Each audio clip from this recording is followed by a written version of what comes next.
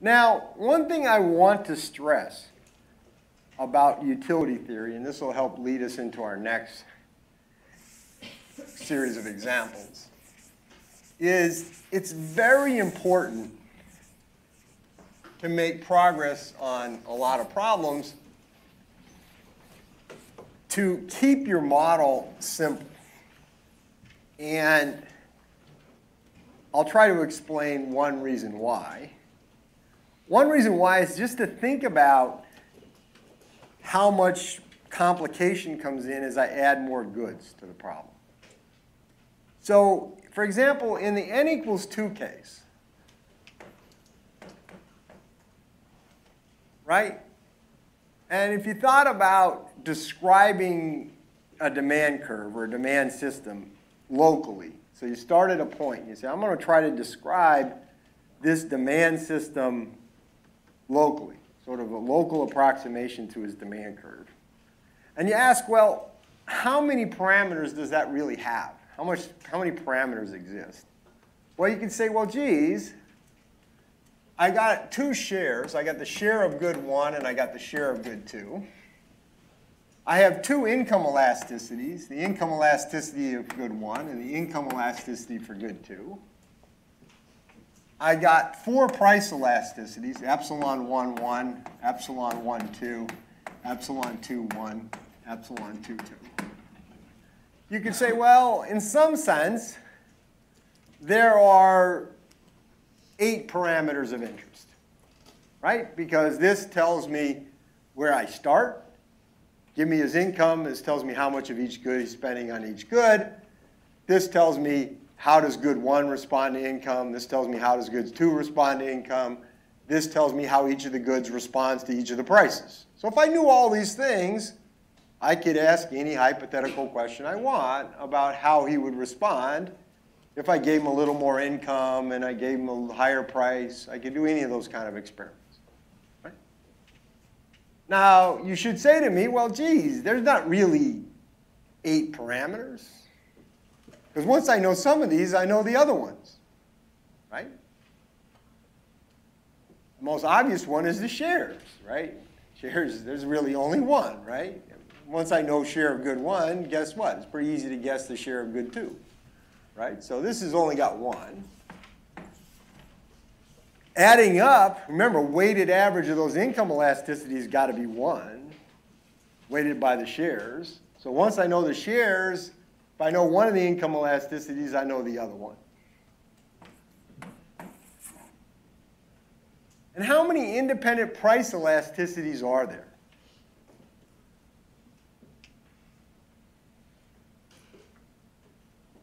Think about it. If I told you epsilon 1, 1, and I told you eta 1, you could get epsilon 1, 2 from homogeneity. Right? Got to be homogeneous to degree 0. So homogeneity would give me epsilon 1, 2 once I knew epsilon 1, 1 and eta 1 and the shares. Once I had epsilon 1, 2, I could get epsilon 2, 1. Symmetry would allow me to go from epsilon 1, 1 to epsilon 2, 1. Remember, they're not equal. Right? They're not equal. The derivatives are equal. The elasticities are asymmetric according to the shares, but still, if I know the shares and I know one of them, I can know the other one. And then once I know the other one, I can get that one by homogeneity.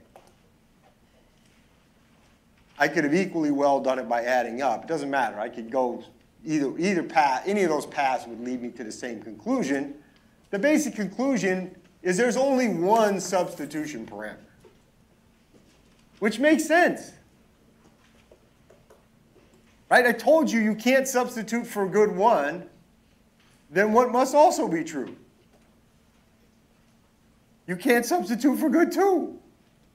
Right? You can't have you substitute 2 for 1 but not 1 for 2. It just can't work. Right? Got to be. So there got to be only 3 parameters. Okay.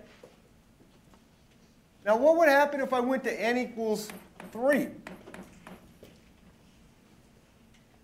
what would the corresponding numbers be?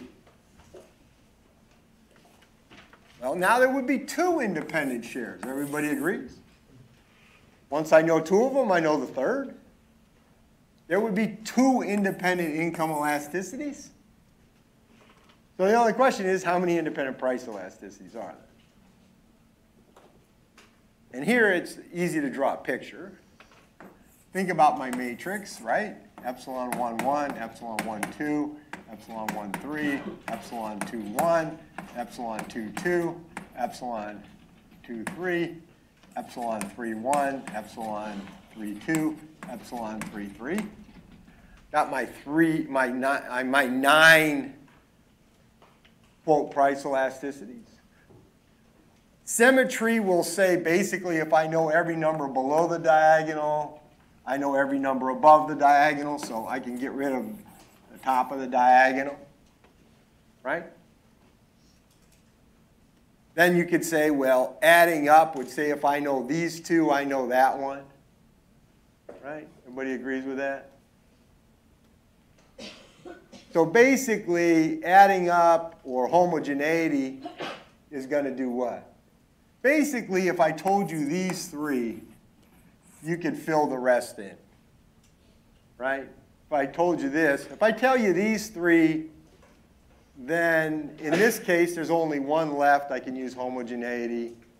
This case, there's only one left, I can use homogeneity. In this case, there's only one left, I can use homogeneity, right? I tell you these three, you get those three, and then there's only one left in each row, and you can use homogeneity. Or there's only one left in each column, and you can use adding up. Whichever path you want to take will work, and they'll give you the same answer. So once I have symmetry and either homogeneity or adding up, I can use that to conclude there are three parameters here. Okay? Which non-trivially means there's now 7 parameters here versus only 3 here. Okay? So when I went from 2 goods to 3 goods, the world got a lot more complicated. But it's even worse than it looks. All right? It's worse than it looks. First off, these parameters are relatively easy to get. Right? Share parameters are the easiest ones to get. I like to think about it as even accountants can get these. Right? We have any accountants out here? I love to insult accountants. It's always fun. Even accountants can get these, right? You don't need to, and the point is you don't need any experiments to get these, right? You don't need to have any hypothetical exercise. It's just data. Just what are the shares? These are income elasticities. And is it easy to see variation in income holding prices constant? Yeah, that's something we think we could get a pretty good handle on. Because you can have a single market, lots of variation in income, holding prices constant. There's nothing about a market that says income is going to be constant. Income can be very different, and everybody faces the same prices. Right? Easy to have that. These parameters are tough because, in general, we think about in a given equilibrium, everybody facing the same prices. We're back to the Best Buy problem we had. Guys walked into the same store. They paid the same prices. Here, I need the prices to vary, holding other things constant. So these are kind of the hardest parameters to get. Hardest parameters for economists to identify, these elasticities. And unfortunately for us, that's the one that went up the most. What if I went to 4 goods? Well, this would be 3. This would be 3, and this would be, I would add another row of off diagonals. I would add 3 more, right? This would go to 6. I would go to 6 here, right? Now I got 6 of these nasty price substitution parameters I got to figure out. Much, much more complicated. And that's why, in general, if you look at the way economists approach problems, they rarely estimate unrestricted demand functions with lots of goods. They just get too unwieldy to really get much mileage on. So when people go to lots of goods, they go to very restrictive forms of demand. They use discrete choice models, for example, that greatly restrict the elasticities across different parameters. And people say, well, geez, that's not fair. You're restricting. But you really got almost no choice in some sense. It's really hard to estimate just unconstrained all the parameters of a demand system with lots of goods. So what I'm trying to tell you is there's going to be a huge premium if you can at keeping your model toward this end. In fact, try your darndest not to get out of that row. Not surprising, the workhorse models we tend to use in economics tend to be very simple, right? We have the, you guys take macro, right? They just beat the too good model to death, right? C and L, that's it. And if they want to go across time, they make it in a very simple, separable format to keep life as simple as possible, right? That's going to be the name of the game. You got to.